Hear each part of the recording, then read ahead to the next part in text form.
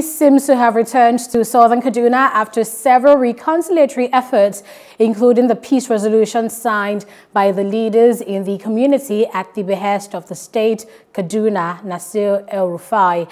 As the peace truly returned, joining us to discuss this is Kozah, legal practitioner and tax consultant. Thank you for joining us this morning. My pleasure. Good morning. Good morning. So, since the peace pact was signed by Atiap Hausa and Fulani leaders, has there truly been peace? Well, we are very grateful to God that since the signing of that peace pact on the 22nd of August 2020, there has never been any incident of the breach of peace in Atiap Chiefdom. We are grateful to the people for cooperating. We are grateful to the security agencies for being there to assist in the maintenance of peace, the maintenance of law and order in our chiefdom. We are also very grateful to His Highness the Watiap for taking concrete steps to actualize what is contained in the community, in the peace understanding. And I think it's a general, we are very grateful to everybody. And we pray that this will continue so that we continue to enjoy peace and security in Atiap Chiefdom, and by implication, enjoy peace and security in the extended geographical entity called Southern Kaduna. And looking at that communique, the communities agreed to forgive and forget. While we may not be able to confirm that, what about the perpetrators? Shouldn't they be arrested? Yeah, we are also very grateful to the security agencies because they are now fishing out the perpetrators of the crisis and picking them one by one. We are also very grateful to the people for cooperating with the security agencies because the people of the chiefdom have been divulging information as to who they suspected either perpetrated or assisted or conspired to perpetrate the act. And the security agencies are on top of the situation. And this is the assurance the people are getting. And this is why confidence is fast returning on people, on the security agencies and what they are doing. We are grateful to them. We thank God that at the end of the day, they should be able to fish out all the perpetrators who wreak havoc, irrespective of tribe, irrespective of religion, irrespective of where they come from, and investigate properly and bring them to book. It is only then that justice will be done to the people of our chiefdom. It is only then that people will feel very happy and then continue to assist and support the security agencies to ensure peace and peaceful coexistence in our chiefdom. And what confidence do you have in the resolutions reached that, and is it likely to put an end to this more than 4 decades war? Well, first of all, let me say that since the 1992 crisis in Zangon Kataf, which eventually emerged as Atiap Chiefdom as it is today, we have never had any serious breach of peace, apart from skeletal skirmishes here and there. We have never had any breach of peace until June to August this year. So the people have resolved to live in peace. And you see, we are not saying that there won't be any crisis, but we are saying that we have evolved a mechanism to manage crisis whenever they put in their ugly head. And that is the difference, because crises are bound to happen. As far as people relate, they are bound to be crises. But the ability of our people, the resolve of our people to manage crisis decisively is what will ensure peace and security in our land. And that's what the people are resolved to doing. And that's what our leaders, both traditional, are resolved to doing. And that is why the agreement set up the structure for dispute resolution in the chiefdom. And we are making it clear that, look, this time around, nobody should take law into his hand. If you have any dispute with anybody or any community, report that to the traditional institution, the traditional structure for peaceful resolution of the crisis. Because we now have a traditional structure on ground that will be able to address decisively all the crisis that is cropping up in the chiefdom. That is kudos to the traditional ruler, and we are very grateful for that. And so we are not saying, like I said, we're not saying there won't be any crisis. There may be crisis, but at least the people are resolved that they are going to address those crises decisively and nip them in the bud even before they materialize or they snowball into a community crisis as in June and August this year. And is the formation of the Southern Kaduna State still being conceived in the long run? Well, everybody likes self-determination. If at the end of the day, governments feel and the people feel that we deserve a state, so be it. We'll be very grateful. We'll be very grateful to have a state. In fact, I'll be very grateful to have an Etiap state, not even a Southern Kaduna state. Because I know the closer government is to the people, the better for us. The better will be. So if at the long run, the Federal Republic of Nigeria feels that we deserve a state, and I pray they give us that state, that will be good for us because we'll be able to. But let us also bear in mind that even if we have a state, it may not be a panacea that we will not have crisis. There will be crisis. So all in all, what I'm saying is that the ability to manage crisis is what people should think seriously about and evolve a mechanism so that whenever there's a crisis, they are nipped in the bud, they are managed very well. And once they are managed very well, you'll discover that we'll have a secured environment with less crisis, and that will be good for our development as a people.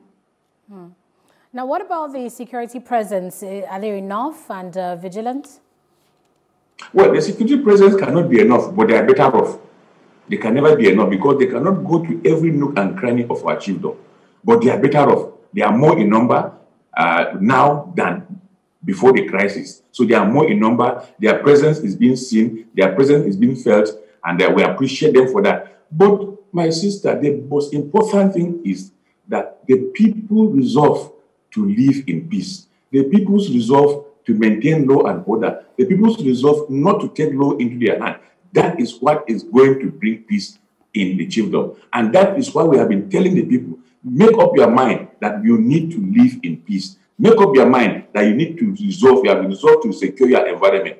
And then whatever support we have from the security agencies is going to be an additional support. It's going to support and consolidate our resolve to be in peace. And that is what is peculiar to this, to what we have done. Because we made the people to understand, to appreciate the fact that, look, security is in our hands. Yes, government has the primary responsibility of maintaining law and order. There's no doubt about that. That's lawful. That's constitutional. We know about that. But again, we as a people, we also have our responsibility, our civic duty to maintain peace, to secure our environment. Government will support us. And that is why I'm very happy that when this resolution was presented to His Excellency the Governor, he there and then immediately said he was so happy, he was so elated, and he promised us that he was going to support us. And we have seen what he's doing. More security personnel have been sent to our area. They are working assiduously to maintain peace and order. And other things will come along the line. So I'm happy with the development now, and I pray that it will continue. And I want to urge all perpetrators of crisis, please stay clear of the chiefdom. We don't want you in our midst. Please stay clear. Let us settle our matters amicably. And we have done that. We have taken steps. We have recognized that, yes, we have wronged each other. We have apologized to each other. We have sought forgiveness from each other. And we are resolved to live in peace. Please let us live in peace. Don't come and disturb our peace. We will not take that again. So we just spoke on the security agencies. How about traditional rulers? What role are they playing actively now to forestall any further crisis? Thank you very much. The Peace Summit was initiated, was summoned by the paramount ruler, Sir Dominic Gamboya. He did wide consultation among the Etiap, among the Fulani, among the Hausa, among peace practitioners, and among people that he felt are in a position to support him to actualize peace in his domain. It was after that wide consultation that he now summoned the meeting. Now, when he summoned that peace meeting, I was there. I participated fully. Report that all the invited guests from within and outside the chiefdom, from within and outside Kaduna State, honored the invitation. That shows their commitment to support him to succeed. That shows their respect for him. And so they all came and we congregate and discuss each piece. And after that resolution, after that community, he didn't stop there. He now decided to bring down the resolution to the grassroots. Last week, this week, Monday, he held a meeting in his palace with all the pastors, all the imams in his chiefdom, and all of them honored the invitation. And there he preached the gospel of peace. He distributed the resolution, the communique, and urged them and someone to go and implement this among your congregation, among your faithful. Thereafter, he also, on Tuesday, summoned a meeting of one of the districts where the issues crop up. The youths were there in number, the women, the children, the adults, everybody came. The palace was full to capacity. And he then addressed the people and told them about the community and told them about the result of the people and what they're supposed to do to enhance peace and give them the marching order to go. And he told the pastors, look, if any of you is not ready to abide by the community, a chiefdom is not good for him. Let him move out and go somewhere and carry out his preaching.